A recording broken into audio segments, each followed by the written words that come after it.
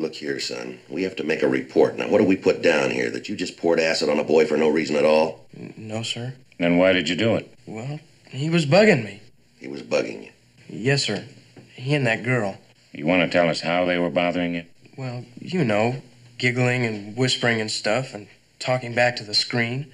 I guess they were having a good time, but they sure ruined the movie for everybody sitting near them. And you just happened to have that bottle of acid with you?